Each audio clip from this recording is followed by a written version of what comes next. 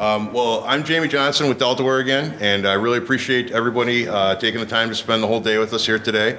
And I did want to introduce the closing speaker that we have, someone who is one of the founders of Actual Tech Media, which is one of the companies that is supporting us here in our endeavors today. He's going to be talking about the changing business IT landscape and structure. Could you give a round of applause for Mr. Scott Lowe?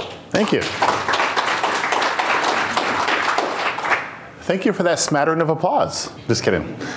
So, we're going to talk a little bit about what's changing in business IT. Some of this is going to be familiar, though, because you're going to hear some of this and you're going to go, but that's the way it's always been. But we're going to see kind of what needs to change in order for organizations to really realize their full potential moving forward. But I want to tell you a little bit about me. I am a co-founder of Actual Tech Media. We are a content creation and analyst firm that works with technology companies. So a lot of the companies in the other room are our clients. I spent 10 years of my career as a CIO. I've been doing IT since '94. I'm an author, speaker, analyst, consultant. I do a lot of consulting for colleges and universities around IT strategy and a number of other things. So I do a little bit of everything. Sometimes when my wife says, "Where are you going this week? And what are you going to do?" I say, "I have no idea," because sometimes I just can't remember. So we're going to talk about this thing in 4 ways. First of all, we're going to talk about evolving business expectations. What's changing in the business? Then we're going to talk about IT resourcing. And we're going to talk about budgets and the people problem. Then we're going to end with some emerging technologies that are hitting the market to help you. How many of you hate the phrase, do more with less? Now, when you hear that phrase, how many of you want to walk up to the person who said it, wrap your hands around their neck, and just squeeze? Anybody? Okay, I saw some hands go up. See, that's some kindred spirits in the room. Unfortunately, it's a reality, but we'll talk about that as we move on. So, you guys ever see that before? Right? Is it kind of frustrating when you have to watch that spinny ball? Anybody get frustrated when you see that when you're trying to load a web page or go to a YouTube video or something, right? Or when you're waiting for an application to, you just want it to finish, right? Well, one of the challenges with technology today is that the business is increasingly impatient when it comes to what IT can do. Would anybody agree with that statement? How many of you have the business when they want something, they come to you and say, look, this is really important, we have to do this, but just take your time. Anybody have that problem? No, they want it now, right? And then they're going to say, oh, by the way, we're not going to increase your budget or give you more people to do it, right? So unfortunately, though, we're in a situation where reality struck, and we have to figure out ways that we can support these emerging needs of the business in a way that makes sense and that satisfies what the business needs to grow. You're going to hear lots of buzz phrases in the next couple of years, too. One of the things that's happening already is digital. How many of you heard the phrase digital transformation yet? Anybody know what it means? Yeah. Who said that? That's the exact right answer, whatever you want it to mean. Basically, what it means, though, is that enterprises are looking for ways that they can provide a more seamless infrastructure environment and business environment to make it easier for customers and suppliers and everyone else to interact with what they do. So they're looking at ways that they can use IT systems to really streamline what they've done. It's a new take on business process improvement, business process reviews, things like that, but also with a huge dash of integration thrown in and a bunch of other things. We also see a need for enhanced time to value. And that goes back to that spinny slide before. The business doesn't want to make a massive investment in an IT operation and then have to wait 2 years to see a return on that investment. How many of you have CFOs that like money? Yeah, right? What's that? You've got one? Okay. Well, at least one in the room's got that. So they want to be able to see a time to value for what they've bought. They want to be able to see a return on that investment sooner rather than later. And they want to see some new things. Now, we've been talking about business intelligence and analytics for a while, but as time goes on and we see even more and more things like smart devices, I don't like the phrase Internet of Things. What's the phrase, what are we talking about it? The insecurity of things? Things like that. But lots of new constant streams of data. We're going to see businesses that are drowning in data. And we see lots of people saying, we're going to capture every possible data point that we can from our customers, and then we're going to do something with it. Now, what that something is, they don't always know. They just know they want to capture all this data, and then they want to do something with it. How many of you work in organizations that capture tons of data, and they don't always know what to do with it? See, you guys are honest. That's sometimes unusual. Sometimes people just sit there and say, no, we're perfect. But, you know. We store it. There you go. We pay for storage for it. We're leveraging that data perfectly. Now, at the same time, though, as we look at everything we're doing, we have a situation where data breaches are a serious thing. So we're storing all this data, but then when we have a problem, we see relatively significant costs associated with a potential breach. So if you look at a cost of a stolen record, if you're storing all this customer information, the cost from 2015 to 16 in repair, whatever it takes to correct the situation, has risen from $154 to $158 per stolen record. So if you lose, you know, if somebody steals 100,000 records from your system, that's at least $100, right? It's math, right? So we're seeing all this stuff that we have to do with the business. They want to do more with analytics. They want to do more with business intelligence, but we also have to think about securing that. Now, when your business units come to you and say, we want to do this and we want to do it right now, how many of them tell you also, but we have to make sure it's secure? Probably none of them, right? Somebody has to think about that sort of stuff. When we look at why breaches happen, it happens because, in a lot of cases, people are in a hurry. They're trying to get things done. Now, in less than half of cases is the root cause of a data breach actually a malicious attack. In like 25%, somebody made a mistake. And in 27%, someone made a mistake, because there is no such thing as a system glitch, right? When it comes to data law, or data security. That means that someone made a mistake somewhere. So really, when you think about it, 52% of your people have made a mistake here that have caused security issues. We also have new security challenges. Last week, you guys heard about all the websites that were down, right? So it was like Reddit, which that means no more cat pictures. We saw a bunch of other sites affected, right? That was caused, I don't know if any of you saw this, out of a massive botnet of Internet of Things connected devices and it was a Chinese firm's devices, their cameras and DVRs were compromised, and they created a massive botnet, and they took down the dying DNS service, which is really what made everything go offline, because there was no more DNS for it. And that's generally considered bad, right? When you see a huge swath of the internet taken out in one morning. And I heard this morning when I was talking to somebody that they only put into service 10% of the potential capacity of what they could have flooded the internet with last week. So they could have made it 10 times worse, and for whatever reason they chose not to, which I guess is good. So, how many of you work in smaller organizations? Keep your hands up. Now put your hands down if you're not 24/7 by 365 in some way, shape, or form. A good chunk of you left your hands up, but you can put your hands down now. You probably have people that work generally 9 to 5, you know, even in small organizations. And then overnight, though, you might have other people doing smaller things, customers hitting your website, things like that. We're looking for, in every organization, from the smallest of organizations to the largest, 24/7, 365 operations. I'm sorry that color is a little hard to read. They want to minimize downtime. They want to make sure that things stay available for customers. And we have to make sure that we actually fully understand all the costs that go into downtime.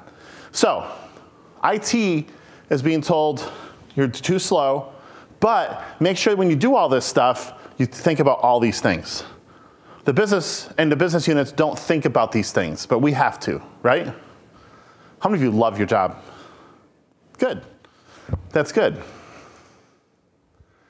Now, we also see people in IT saying, what are our real problems? We actually surveyed, I think it was like 1,000 IT pros around the world, and asked them, what are some of your key priorities in the next 12 to 18 months?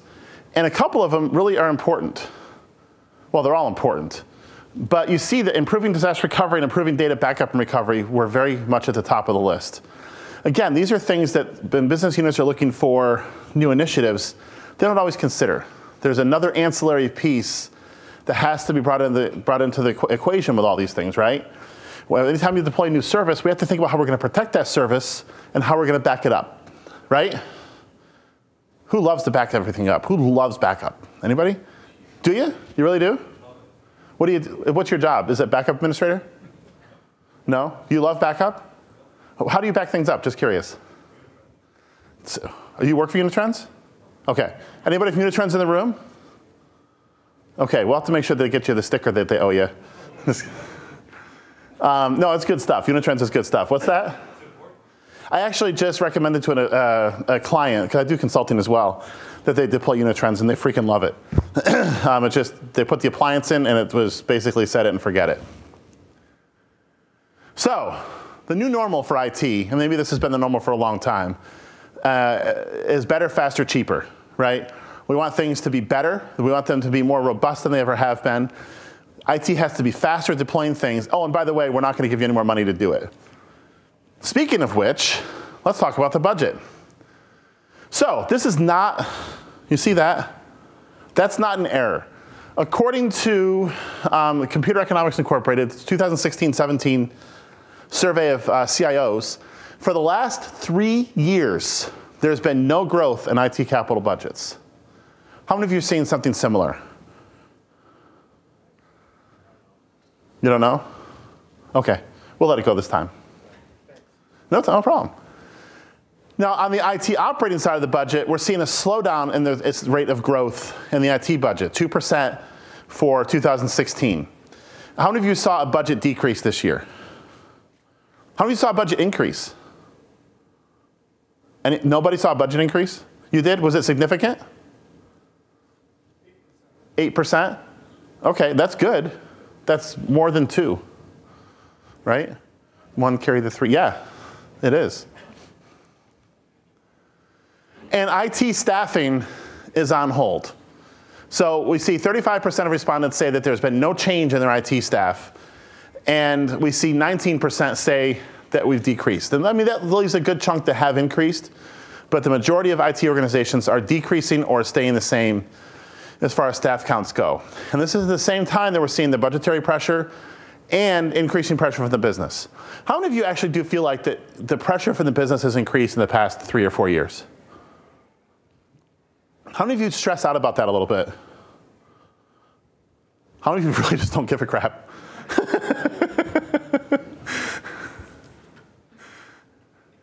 Now, when we ask CIOs, what's the adequacy of your operating budget? Now, obviously, CIOs are biased, right? I mean, when I was a CIO and I was asked, is your budget enough? I'm not going to say, oh, we've got more than enough money, because that would be stupid, right? Because then they're going to take it away and we're going to have to cut things. But when we see people saying that they're very inadequate or somewhat inadequate, which is 60% of respondents, that makes it hard for IT, for the CIOs, to actually align their operations with the expectations of the business are. There's a mismatch somewhere in alignment. And we've heard for decades about this divide between the business and IT.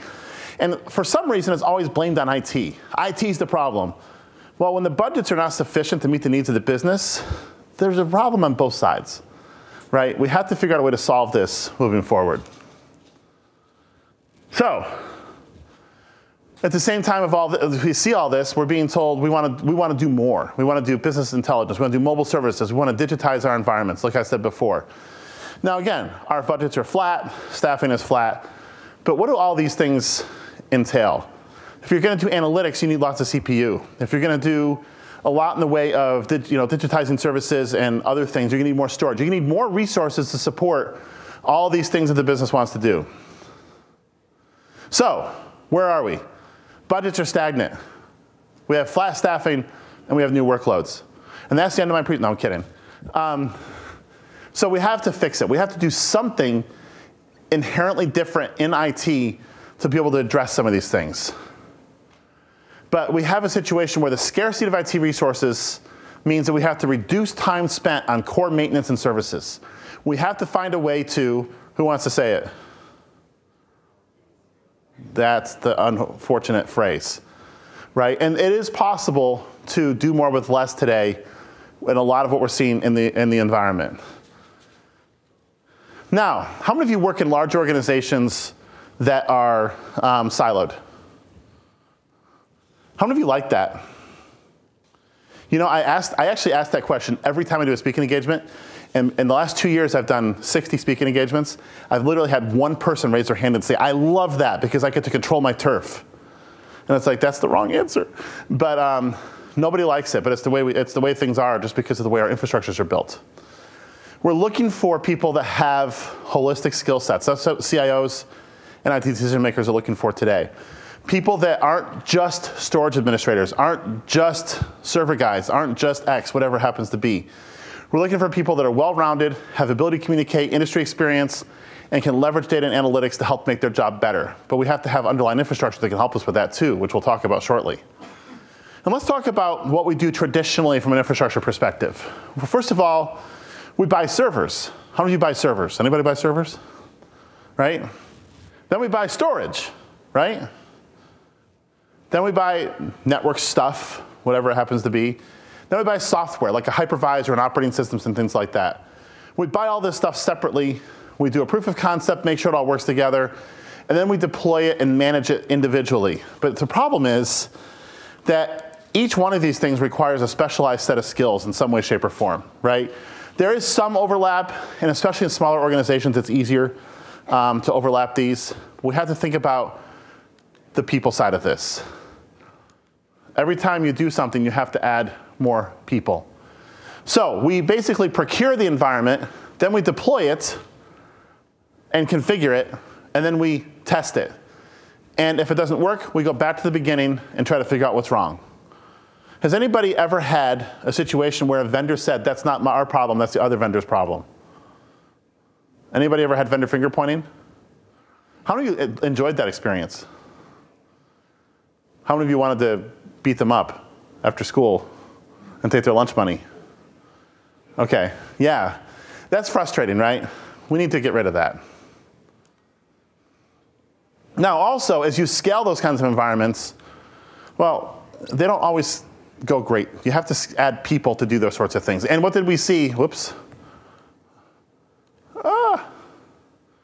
Businesses don't really want to have to add people all the time. They're not adding IT people now. They're not adding budget spend now. So again, we have to find ways that we can bring the environment more in line with what is reasonably possible with regard to the business. Scott? Yes? To that point, we are not allowed to add, but the shadow ITs are possible. Yeah, in fact, that's a really good point. Anybody not know what shadow IT means?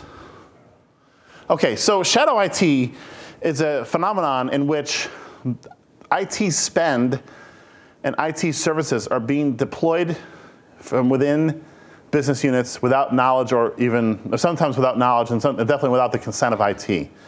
Now, in some organizations, IT is not a command and control organization, so they don't have any influence over this. But what that tells me is a couple things. One, first of all, I'll tell you a story. I helped a college a couple years ago deploy a new ERP, and during that process, they did an inventory of all their applications, and they discovered that they had 119 shadow IT applications outside central IT.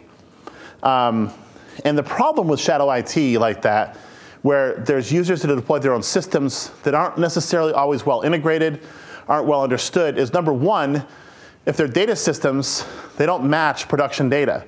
So you have multiple versions of the truth about what's happening in the organization. Now, individual business units are making decisions based on what they consider to be good data. Now, if that data doesn't align, someone's not making a good decision, right? Second, there's security challenges there. We've talked before that business units don't always understand the security implications of what they do. So if they go out and they buy Amazon Web Services stuff or some SaaS application and then just download all your stuff into a CSV file and email it to a provider, that's a problem, right? Because we don't like that. And third, there's cost. You're losing the ability to engage in economies of scale because of the fact that we have so much IT spend happening outside IT.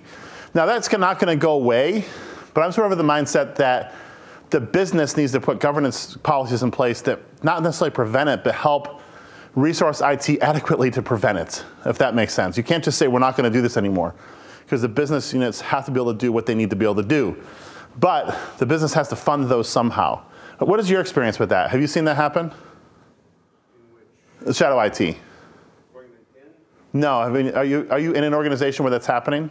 Not as bad as my previous What happened in your previous life? I'm just curious. There were 14 different divisions, and each one of them had some type of shadow IT.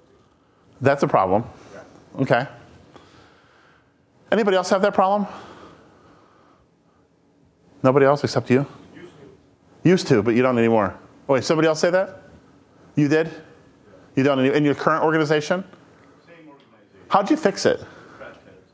What? Cracked heads. Cracked heads? Hospital visits? What? Got tough on people and said, no, this is not going to happen. I'll shut you down. Yeah. And I just took access away from people. Okay. That's the way it's going to be. Did the business do anything from a budget or governance perspective to try to help you with that, or did you just have to do it on your own? I started out on my own, and then I slowly got acceptance from those above me, and then it became part of the business that no more IT spend in different departments. It's going to be all centralized in IT. Got it. It turned out really well. So in other words, since you got the buy-in from the people above you, the sort of policy/governance came into play to help you with that. That's what I had to do. Yeah. And it's a huge problem. I mean, were you seeing security issues and budget issues and all that good stuff? And what was the symptom that made you realize that this had to stop? The first was security. I mean, we were, like you had just said, we were sending data out channels that shouldn't have been sent. Right. Right, so that was the major thing. And then the second was budget. Because all of a sudden accounting would come back to me and say, hey, this bucket of your budget is enormous. Well, because all these people were buying whatever and then putting it In your budget? accounting code, which, because, well, that's where software goes. Well, that's no good. No, that's where I buy software. Right. And are you the CIO? I'm just IT manager. Okay, well, same. I mean, it's a small organization? Yep. Okay. So same deal, same I'm the role. highest IT. Got it, okay. We'll come back to, I think we're going to come back to that in a little bit. Now, when we think about staffing again, though, when you think about who you need to hire, as you grow infrastructure, we look at having to add people to the infrastructure team, but that's not what the business is looking for. The business is looking for analysts and developers and things like that. Are you guys seeing that in your own organizations in some cases? They're looking for more business analyst type people and fewer infrastructure focused people? True? False? Okay. Anybody think it's false? Anybody? Oh, it's false for you? You're just actually hiring more infrastructure people? What's your business? County government? Okay. Okay. And this is not going to hold true for every use case, obviously, but in general, people are looking for more business-facing IT help than they were in the past. I'm not crying. I have horrible allergies, by the way. Oh, I could just say I'm super passionate about this, but I really am not crying. But the other thing that's happening, and I live in a relatively rural area, and this is absolutely true where I live. It may not be as true here, but it can be hard to find people with the skills that you need at the price your business is willing to pay, right? Anybody have trouble hiring good people with the right skills? Yeah. So, what are some things that we're seeing on the emerging technologies front that are going to help us solve some of these challenges? So, I'm not going to necessarily spend a lot of time on that again, but I want to talk about converged infrastructure for a second. Is anybody running what you would consider a converged infrastructure system right now, like a vBlock or something? What are you running? So we have, it's mostly the integration of VMware. Okay. So Okay. Who else was? everyone else. Somebody else was? In the blue, was that you? No? Well, we're going to go there next. Yeah. So when we think about our traditional infrastructure, we're buying all these pieces separately, and then we're putting them together, and then we're deploying them. And it's good, but not great necessarily, because we're putting a lot of time up front in the deployment, making sure it all works, and then we end up in a situation where there's potentially vendor finger pointing, and it's not great. So converged infrastructure vendors came on the market, and what they did is they said, we're going to sell you a rack. We're going to basically put everything into a rack, compute, storage, and networking, and as well as the hypervisor and everything. We're going to pre-cable and pre-validate and pre-test that rack, and then we're going to ship it to you, roll it in your data center, you're going to plug it in and go on your merry way. And that's pretty much the way these have operated. Is anybody running vBlock here? or Dell, whatever the Dell one is, Active Systems, I guess it's called. HP something or other, I can't remember what they call theirs either. But this is one way that they've tried to solve some of the vendor finger pointing issues, because if there's a problem here, you call the vendor that sold you the rack. It doesn't matter what component's gone wrong, whether it's the network switch or whether it's the storage, whether it's disk or whatever. Basically, you call one phone number and they help you solve the problem. So what this does for us is it helps us to rethink how we deploy infrastructure. We can eliminate all of that initial upfront time we used to spend deploying and testing things, right? So the time to value for a solution drops dramatically. So we begin to realize the return on the investment very, very quickly compared to what we saw with traditional infrastructure. We also see other ways that we can get some value from what we've done traditionally in IT. We get the ability to more rapidly virtualize our workloads, because basically when you think about these converged infrastructure solutions, a lot of times they're going to say, when you buy this rack, this model, you can virtualize this many to this many virtual machines. You can have this many virtual machines in the environment. So you're going to have an expectation for what you can actually run in the environment. And one of the challenges with some traditional environments is this predictable performance problem. We don't always know when we add discrete components what impact that's going to have on other components in the environment. Now, ease of deployment, easy. It's not much easier than plugging in a rack, right? When we think about converged infrastructure solutions. Simplified support, I mentioned, we're going to move into a single vendor support model in most cases, not all. And that's going to help us avoid those vendor finger pointing issues and help us more quickly resolve problems when we actually do have issues in the environment. And we get to modify the economics. We get to start thinking about immediate return on investment rather than having to wait for deployment to take place with a more traditional model. Now, who was running hyper? You were the hyperconverged dude, right? What are you running? SimpliVity, how do you like it? Pretty nice. Well, how many nodes do you have? How many cubes? Stack. 7 and 2 locations, 40 terabytes? Cool. Who else is running hyperconverged? What are you running? Okay. So you guys work with Matt Vogt? He's a good guy, isn't he? How many do you have? What's that? 4 nodes. 4 nodes, 2 locations? And they're backing each other up and everything? Who else? Anybody else doing hyperconverged? Who doesn't know what hyperconverged is? I'll explain it anyway, just in case. So when we think about converged, we're basically taking the off-the-shelf stuff that we had before. It was the same storage arrays, the same servers, the same networking switches, and we're just going to put them in a rack for you. With hyperconverged, nothing's going to be the same. You're going to basically generally buy either just a software tool that you can install on your own servers, or you're going to buy nodes from a hyperconverged infrastructure vendor that combines compute, storage, networking in some cases, and a hypervisor into a package. Then when you want to deploy, you basically just rack and stack these things and turn them on, and they create a single shared resource pool that you can then pull resources from to deploy new workloads. So all the storage on all these nodes is aggregated, and then as you deploy new VMs, it just consumes the storage from the pool.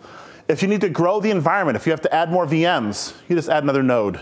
And then basically it's automatically added to the existing resource pool, and you go on your merry way. So one of the nice things about hyperconverged infrastructure is often, in some cases, the financial model, not all. So basically you can often start with as few as 2 or 3 nodes, depending on the vendor. Like if you're a SimpliVity customer, you can start with 2 nodes. If you're Nutanix, it's a 3-node minimum. Just depends on the architecture. And with these systems, once you have 2 or 3 nodes, you've got enough. You can do full availability, basically, in the environment. And 2 nodes is not super expensive when you really think about it. So you can very granularly increase the amount of resources you're actually deploying to the environment. So if you think about that traditional buying model, we've actually often bought storage for when you buy storage right now, you're not thinking about what you need today. You're thinking about what you're going to need in 3 to 5 years, right? Because that's your replacement cycle. So basically you're leaving a lot of money on the table for the next 2 to 3 to 5 years, depending on how long it takes you to actually grow into that storage. When you look at something like hyper-converged, you can actually much more easily buy what you need today and then grow tomorrow. So it's much more of a pay-as-you-grow type model like you'd get with cloud than you would with traditional infrastructure. You also, in general, get a single point of support. So if you have something go wrong in the environment, you call the vendor and they will help you. Now, at least with their gear, they're not going to help you with all the other stuff. And you get much faster time to value. The time that it takes to deploy these things can be 15 minutes. It doesn't take that long to rack and stack pieces of equipment. How long for the guys running SimpliVity, how long did it take you to actually get up and running? Half a day?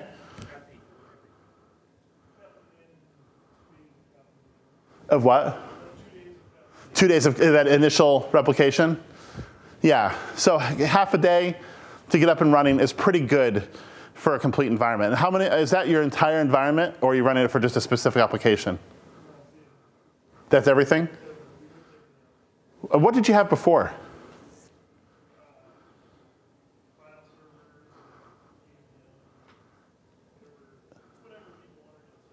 So you didn't even have virtualization before?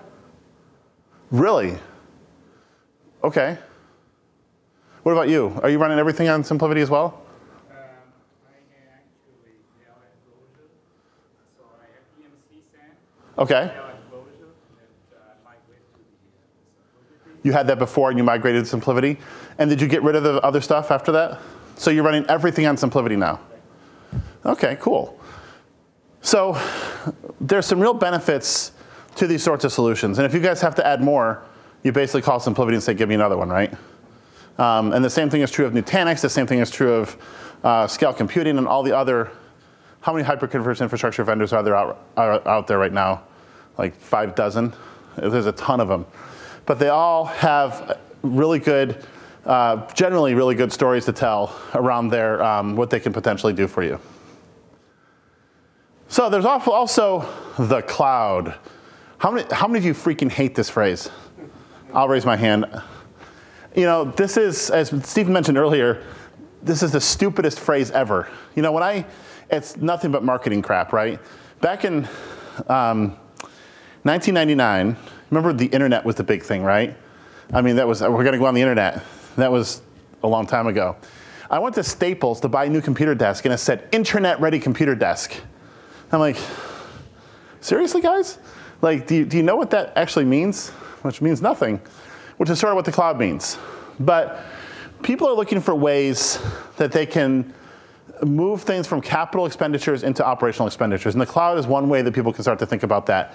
They can really adopt really a pay-as-you-go model to resource consumption. Now, we're not necessarily seeing just everybody dump everything into the cloud. I think, you know, back in 2007, 2008, when the cloud was kind of beginning to, the hype factor was really through the roof, IT was often afraid of, oh my God, my job. How many of you worked in organizations where people were worried about, okay, the cloud's gonna take me out? Anybody? Right now. You're worried about that right now? I'm not worried about it, but there's a lot of people in my organization that I think are worried about that as they look at the changes. His Well- friends are worried about it. He's totally not. I'm asking for a friend. I'm well, What are you? I'm a cloud engineer, Can you get out? No, just kidding. and I'm the only DevOps engineer in Super Valley. So Kicked out of both. Yeah, my God. I really, Did you really just say DevOps and cloud in the same sentence? I did. Okay. And, you know, they're both real nebulous terms. Oh, that was bad. That was a bad pun. What's that? A little cloudy. That's right. So the cloud is actually a real thing. And as we look forward to the future, I don't think we're going to see a day when everybody's running everything in the public cloud in our lifetimes, to be perfectly honest. There's too many challenges that still need to be overcome for organizations to run everything in the cloud. And number one, believe it or not, is bandwidth. I did a consulting gig last year in Flagstaff, Arizona. How many of you have been to Flagstaff? It's a smallish city, but it's a city, really nice. And they have exactly one run of fiber optic cabling serving the entire city. Literally, one run. I didn't know that. I asked the CIO at the college I was working with, asking him, why are you not going to Office 365? For colleges, it's a no-brainer. And he said, because if the internet connection goes down, we don't have any email. And I'm, okay, well, just get a second one, right? We can't, because there's only one fiber run for the entire city. Cell service, TV service, everything runs on that one fiber run. He goes, if it gets cut, we're down. 2 weeks later, it got cut. In Phoenix, someone went and cut it, and the city of Flagstaff was down until they fixed it. The entire city. That mission was the entire city. I spent some time this summer in Page, Arizona, where they have like 5 megabits serving the city. Not kidding. It was, I would rather not live than have to live with that. But, so there's real problems with just thinking we're going to dump everything in the cloud. Now, those situations will get fixed over time. But at the same time, we also have latency-sensitive applications we have to keep on site. We have regulatory issues that are forcing us to keep certain things on site. We have security needs that are forcing us to keep everything on site. And we have just pure logistics. If you have a network in your organization, you must have some servers in some way, shape, or form. Something has to provide compute for things like DNS and DHCP and all the other stuff in your organization. So you're going to, by necessity, have something local if you're an organization of any size at all. So you're always going to have some local presence in your local data center. So at the very worst, we're looking at a hybrid cloud scenario where we use some things in the public cloud and some things in a private data center environment. How many of you are doing something with cloud right now?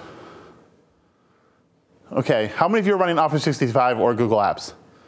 How many, and put your hands down. How many of you did not answer yes to the first question, but you did to the second? So you're running the cloud in some way, shape, or form. It's a SaaS type environment, but it's still a cloud service. So when we really think about it, hybrid is the future of the data center. So I found this graphic that I thought was really awesome, actually. People still don't understand what all of these stuff means. So we say traditional on-premises. If you think about this as a pizza, this is you buying all the ingredients and making a pizza at home. When we think about infrastructure as a service, you go to some place like, what's the place? Papa Murphy's? Is that the one? Where you go pick up the frozen pizza and take it home and cook it? Right? And then pizza delivered is Pizza Hut, if you like Pizza Hut. Bringing a pizza to your house. Or you go to a decent pizza place that's not Pizza Hut, and you dine out. That's the same way we think about with cloud service providers. I love this graphic, so I just wanted to share it, because I think it really helps people better understand what is meant by all these different potential services we can consume in IT these days. So what else is happening? We have, as I mentioned before, data analytics and business intelligence that business is looking for. The Internet of Insecurity, automation and orchestration are hot on the trails of all this stuff today as well. We have machine learning technologies making a huge rise in the market. In fact, there was a story this morning about a delivery truck, a self-driving delivery truck made a delivery, I think it's something, California maybe, this morning. All that stuff requires high levels of machine learning, high levels of automation orchestration, lots of analytics. The coming together of tons of things to happen with raw compute power to be able to make that kind of stuff happen. And I'm running out of time. Okay, I got a few minutes left. So the question you might be asking is, okay, well now I'm depressed. Anybody depressed yet? Okay, don't be. There's lots of things you can do. This is not the end of the world. There's just some challenges we have to overcome. Like I said, I think there's some technologies that we see on the market today, converged, hyper-converged, cloud, all kinds of things that can help us rethink the way we actually do business in IT to help us meet the seemingly conflicting goals of decreasing our resource consumption at the financial resource consumption at the same time that we are meeting the needs of the business more quickly. So, first of all, embrace shadow IT. Now that doesn't necessarily jive with what I just heard from you guys. I think in a lot of cases though, that unmanaged shadow IT is a symptom of a larger problem. And you probably had to, some of those shadow IT systems, you probably had to figure out a way to put into your core environment, right? Because they become business critical. So the problem was someone felt like either this isn't getting done or I don't really want to ask IT, so I'm just going to do it myself. So we have to do it. So it's user needs that are not being met in some way, shape, or form. So as CIOs, there's a balance that has to be struck between just saying turn it off and we need to embrace this. We actually need to find a way to support this. We also have end users that are far more savvy than they used to be. You know, when I started in IT, end users, I mean, they weren't even required to know how to use a keyboard. End users today are pretty smart. I know that that's hard to believe with some, but end users today are really smart, and a lot of them know exactly what they're doing and what they're looking for. And we have to listen to them more than we did before. And when we think about security in the realm of shadow IT, I'm going to use Stephen Foskett's favorite source, Gartner. He hates Gartner. Don't you, Stephen? Hey, don't put words in my mouth. I think I've heard you say those words. Never said it, never. Never said it. Wait, I've got you on videotape. Where'd you hear that? I'm going to sue you. Sorry. By 2020, a third of successful attacks experienced by enterprises will be on their shadow IT resources. And why is that? Because they know what they want to do, but they don't know how to secure their stuff, right? Security is freaking hard when you even know what you're doing. It's actually harder when you don't know. It's dangerous when you don't know, because you don't know where you're vulnerable. Consider alternative architectures. Think about things like hybrid conversion infrastructure. Think about hybrid cloud. Think about looking at multi-cloud tools that can help you manage, if you want to use Office 365 for some things, Azure for other things, you want to use Amazon for other things yet. Think about tools that can help you shift workloads between public cloud systems and things like that. Make sure you understand the challenges and the economics in cloud as well. The economics are what CFOs love. They really like this pay-as-you-go type thing that has theoretically no capital cost. The problem is it doesn't have a ceiling either. The ceiling for a cloud provider is the limit of your credit card. So people can easily consume more than they actually can afford at some point. Think differently as well. You know, there used to be a build versus buy type process we had to go through. Today it's build versus buy versus rent. And then the second one, this is a constant swing in IT. We go from centralized to distributed, and we're eventually going to go back to centralized. How long do you think it'll be before we go back to centralized? We're going more distributed today. It probably won't be that long, right? When the mainframe days were centralized, LAN days were decentralized. We tried to centralize the virtualization. We're now trying to distribute again when we think about cloud and things like that. And rather than just managing change, we actually have to actively help the business innovate to move forward. You know, to make routine things routine, one of the guys I used to work for a long time ago, that was one of his favorite phrases, and I loved it. Because it's basically, if you're going to do something all the time, it should be repeatable. You shouldn't be reinventing the wheel all the time. So we want to think about making sure we have budgets that are predictable. We want to have workloads that are predictable. We want to have tactical plans that can help us get to a predictable state. There's all kinds of things we need to do to make the routine things that we do routine. The same person I worked for, I think this is really important. So if you listen to nothing else I said, listen to this part, and then I'll end pretty quick because I think I'm just about out of time, right? Okay. So I used to work for Hamilton College in upstate New York. And every morning, we had what he called a standing meeting, where the entire department, it was like 24 people, got together in the conference room. We just stood and we just told each other what was happening for the day. And that one morning, our email administrator, I was a director of networks and systems at the time. And for whatever reason, the email system was managed by the help desk manager. Don't know why. It just was the way that it kind of grew up. She came in one morning and said, "We have a crisis. The email system is down." And my boss, who was the IT director at the time, looked at her and said, "Who died?" And she said, "Nobody died." "What?" And he said, "Then we don't have a crisis." And that story really stuck with me. No matter how bad things get, unless you're in health, how many of you are in healthcare? Okay, you can cover your ears for this part. No matter how bad things get, people are probably not dying, right? So just maintain some perspective on what you're doing so that you can sort of put this in the box it belongs in. So if people aren't dying, stay calm, stay cool, stay collected.